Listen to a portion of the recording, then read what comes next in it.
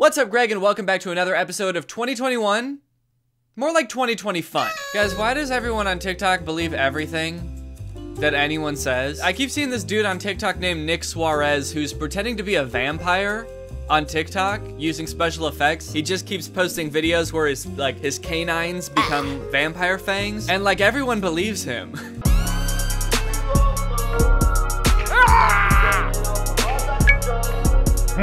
When I first saw this TikTok, I was like, okay, that's a cool effect. And I went to the comments thinking that everybody else would be saying a similar thing, just like, ooh, nice job, cool effect. Or just like thirsting over him because he's a boy and he's not wearing a shirt. Or he is, he's just wearing it wrong. But no, the comments on this were pretty surprising. This could actually be real and I would have no idea. He could actually be a vampire and we wouldn't even know. No, he couldn't. He could not. Because vampires aren't real. They're made up. They're a thing that people made up. Also, imagine if vampires really were real and this is how we found out from like a sort of like a thirst trappy TikTok of a guy just casually being like, oh, I heard we're showing off our teeth. Here's mine. They just had to put this picture in like every history book from now on. Like, so this is when we found out that vampires existed. They've been around for like thousands of years and we didn't find out until this guy made a TikTok video without his shirt on, because he wanted to show off his teeth. And still to this day, it's the only evidence we have of vampires, but like, I mean, you can't dispute this. And he keeps making videos where he does this thing with his teeth, and more people believe him every time. It's so bizarre. Not me actually believing him. Why am I believing him? You're gonna make me believe you. Look, I don't believe this yet, all right? I'm not that stupid. 2 videos of you showing your fangs? I'm not an idiot. But I swear to God, if you do this one more time, I will believe you. I'm serious, all right? Post one more edited TikTok of you showing your fangs, and I will spend the rest of my life believing vampires are real. And it's not because you're cute either. I don't want to kiss. I'm gonna spend the rest of my life trying to track you down and impale you with a wooden spear. You demon. You evil being. Hey guys, so a lot of y'all have questions about my last video, and I'm here to clear some of those things up. So, fangs. Not retractable. They come out when I want. My eyes? Yeah, they do glow, and I could compel you, but I won't. And finally, speed. I like that he's not just a vampire, but he's like a cocky vampire. And my eyes? Yeah, they glow. And my speed? Yeah, it's really fast. Watching everyone I love die time and time again because I'm an immortal, ageless being. Drifting through time, becoming further convinced that nothing matters and life doesn't mean anything because I sold my soul to the devil 200 years ago? It's your boy. A lot of y'all are still confused about these and about my speed. So I figured I'd put up a timer, do a couple laps, show you guys how fast I really am. So here we are. He has a couple videos where he runs fast, and I don't know why it's so funny to me. I think it's because if you see like someone actually running real fast, like Usain Bolt or something, he takes such long strides. But in these videos, he's just sort of jogging or almost power walking. So he's taking pretty small steps, but he's just going really fast. And my speed? Yeah, I guess you could say it's borderline Olympic.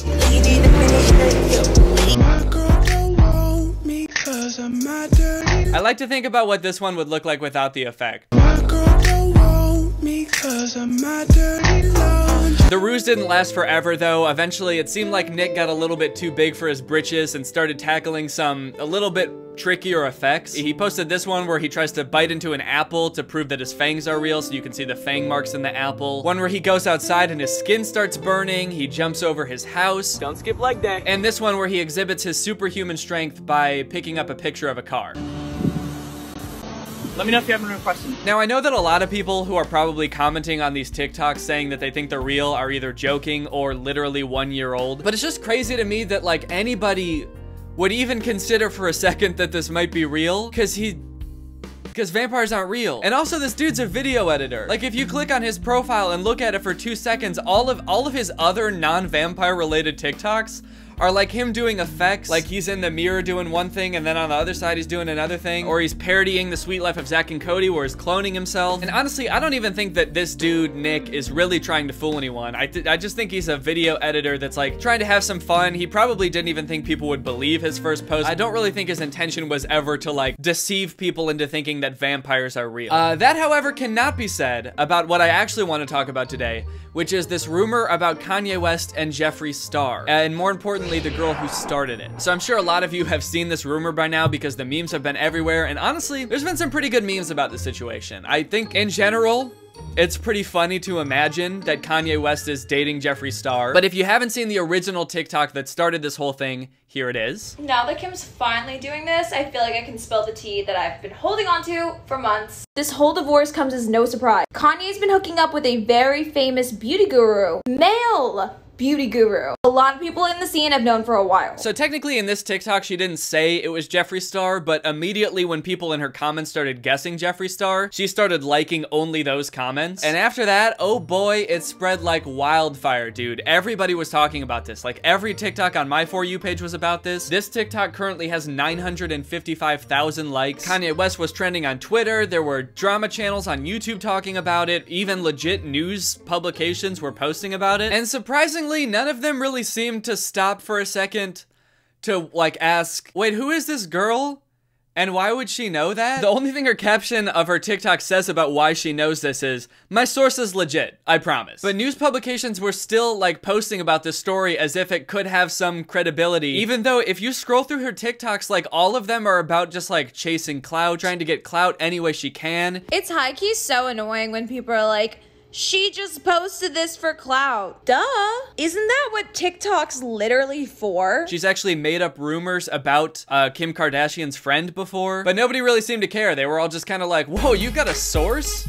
Oh, hell yeah, nice job. She milked a good amount of clout out of this situation for a while, posting more videos about how Kim Kardashian's suing her now, even saying that like Kris Jenner is threatening her, until one of her friends apparently posted a voice memo to TikTok that she sent him, saying that the whole thing was made up and there was no truth to any of it. Not even getting sued. I made this entire scandal up. There is literally not one bit of truth to anything I have said. I just tricked the entire world into talking about me again because I was on a lot of Adderall and bored. And then she confirmed that that was, in fact, true on her own TikTok. And that's on being an icon. We all had fun though, didn't we? You're welcome for the memes. The caption of this is, I was gonna wait to expose myself, but clout chasing locals I thought were my friends want to do it first. Lame. Wait, clout chasing locals? Isn't that what you are? She's like, okay, I may be a clout chaser. I may have made up an entire story about the Kardashians just for clout. But a local? Whoa, whoa, whoa, whoa, whoa, dude. I am not local. I am not local to anywhere. I don't live where I live. Anyway, the point I want to make here isn't that like, people shouldn't have been posting about this. It isn't even that like, wow, how could anyone believe this? Because honestly, at first I was kind of like, maybe this is true. I don't know. It's kind of funny. It's got the right amount of juiciness and irony. Kanye West is pretty famously a womanizer. He's also worked with homophobic pastors in the past. Jeffree Star has said racist things in the past. So the fact that they could be dating is pretty juicy. It keeps it juicy.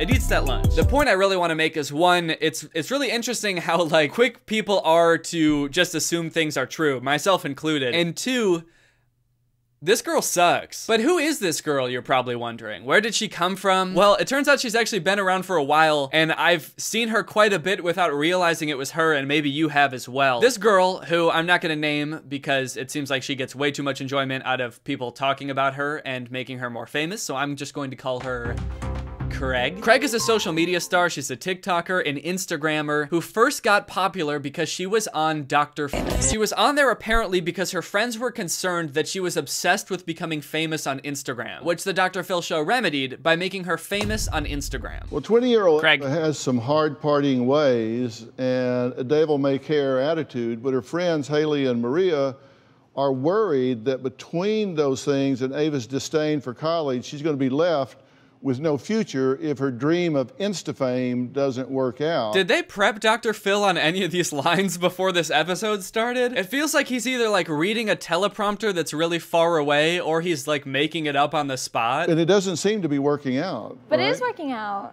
Well, how many followers do you have? Almost 40,000. After 2 years? Yeah. That's not bad. Yeah, that's not bad. 20,000 every year. So she'll hit 1 million when she's 70 years old. Well, I have a YouTube channel, and last year I had 2 billion views, and it didn't change my life. Oh, there's my butt. How does it change your life? I don't know, because then people get to see my face and it makes their day better. So it makes me feel better, like I'm doing something good for the community, you know? I feel very philanthropic, is that the word? Charitable? When you're popping on social media, like you get all kinds of stuff. Like I get free laxative teas. That's gotta be the weirdest flex I've ever heard. Free laxative teas? Is that the goal of becoming Instagram famous? Just to have people send you free, like, diet supplements? I think those are pretty unhealthy, aren't they? I'm Insta famous, baby. You know what that means? You make a lot of money? Ha! I wish. I shit 18 times a day. Oh my god, that sounds really unhealthy. What? Are you saying uh-huh or uh-uh? Uh-huh. Are you okay? I'm pooping! Oh, I'm pooping! Since that Dr. Phil episode, Craig has become pretty popular on social media. She's got 280,000 followers on Instagram, 600,000 followers on TikTok, and she's found herself in the spotlight a couple more times due to some pretty ridiculous situations. Way back last year when the pandemic started, you might remember seeing a video of a girl licking a toilet seat on an airplane trying to start something called the Coronavirus Challenge. Yeah. That was her. She did that. Everyone in my comments won't stop commenting. You licked a toilet seat, shut up. Yeah, I did, and I got 20 million views on it. Like I said, this girl sucks. She recently made news headlines after she posted herself doing something very unhygienic while on a plane to Miami for spring break during the coronavirus outbreak. Oh yeah, she was also on her way to a spring break. Like, she wasn't just happened to be flying somewhere. She was going to party in like Florida or some shit during the pandemic. So if she did get COVID from the airplane seat, at least she would be spreading it to a ton of other people. What the hell were you thinking when you're licking a toilet seat on an airplane on the way to spring break when the country shut down? One, I had way dirtier things in my mouth that whole spring break. 2, I bleached that. 3, private plane. Yeah, don't worry. I bleached it right before. So I wasn't licking COVID. I was licking bleach. It was a social experiment more than anything else. Like, obviously I wanted the clout off of it, and I was like really annoyed that Corona was getting more publicity than me because I currently have like a song going viral right now and no one was covering it. Anyways, like she said, apparently this whole thing wasn't just to start a viral trend, it was to promote her song, which was going viral at the time, which is called Skinny Legend Anthem. And I'm sure you're dying to hear it. So let's listen to it. All these haters need to drink some laxativity and shit all their jealousy out before we drop this beat. Does this girl own like stake in a laxative tea company? Why is she so into laxative tea? Seems like she's really like shilling hard for some laxative tea companies. I don't know what they're paying her. Overall, I would say that Craig is probably the worst role model imaginable for anybody. Most of her posts are either glorifying hard drug usage, she talks about blacking out every night, going to clubs during the pandemic. So I was just in Miami for New Year's. We're going to the club every night. Drinking her shit tea, glorifying super unhealthy diets, or even eating just I got Chanel shoes, they cost more than your rent. I was ugly, now I'm hot, so bitch, I can be your friend. All the guys on my phone are ugly and fat, so don't call me. I don't think that's a flex. All the guys in my phone are ugly? What? How is it? What kind of flex is that? Yeah, not to brag or anything, but I pretty much talk to the ugliest guys on the planet. Jealous? Haters?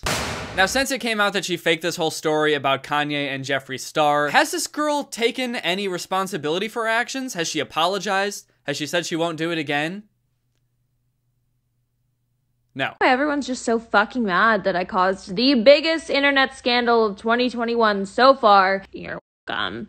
For all the fucking memes that I know you all fucking touched yourselves to. Jeez, calm down, lighten up. Honestly, I don't really care that much about the Kardashians either way, or Kanye at this point. Like, it's kind of hard to feel bad for them when they're like the richest people in the world. But it still just feels like a really shitty thing to do, to just like make up rumors about people. And I don't know, when I see stuff like this, it just makes me feel gross that some people value clout so much that they put it over being like a decent human, or even like that being a decent human isn't even like a thought in some people's head. It's just like, how can I get what I want? People are wondering how I deal with these hate comments.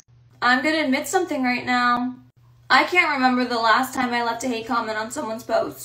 It was probably in high school. And you know why I did it? I was really jealous and really insecure with myself. I can't remember the last time I left a hate comment. I honestly do not remember it at all. But I do remember exactly why I did it and my exact mental state while doing it. The girls I would hate on were either prettier than me, going viral, richer than me, had things I wanted.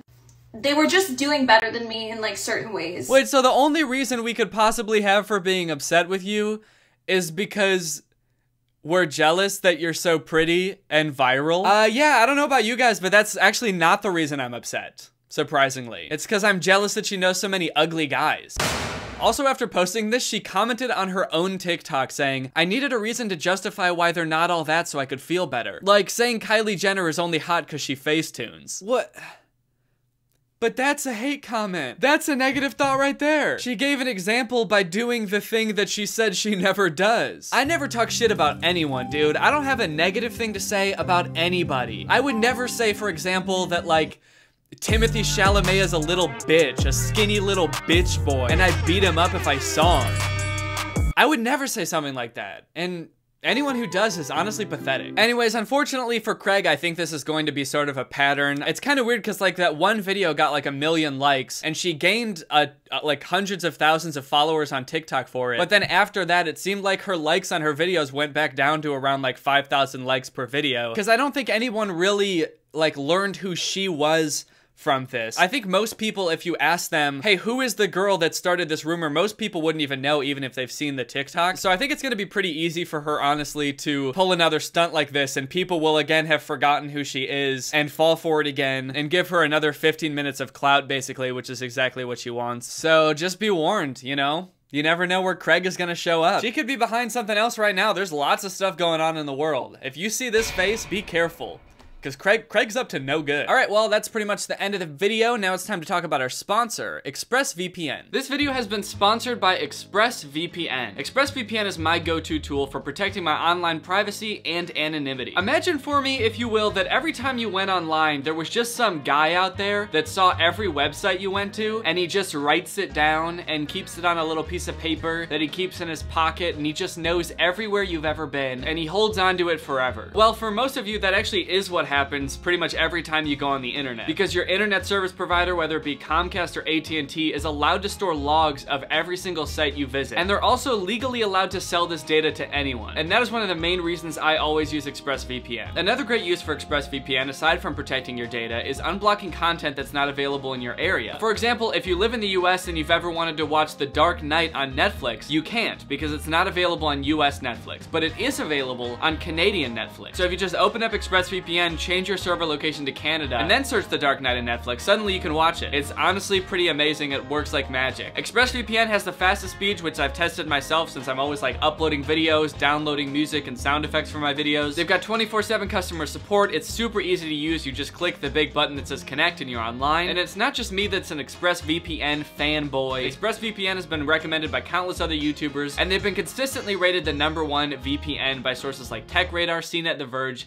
and many more. So find out how you can get 3 months for free by clicking the link in the description. That's expressvpn.com/Danny Gonzalez. That's expressvpn.com/Danny Gonzalez. Thank you to ExpressVPN for sponsoring this video, and thank you to you guys for checking out ExpressVPN. Okay, well, I hope you guys enjoyed this video. If you're new here and you liked it, make sure you subscribe and turn on my notifications to join Greg. Greg is what I call my fan base on YouTube. We're sort of an army, sort of a family, sort of a boss-ass posse of ugly guys. All right, well, I'll see you guys next time. Bye. This video is over now.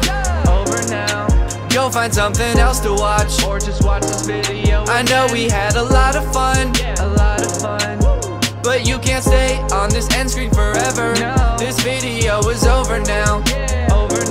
So why are you still watching this?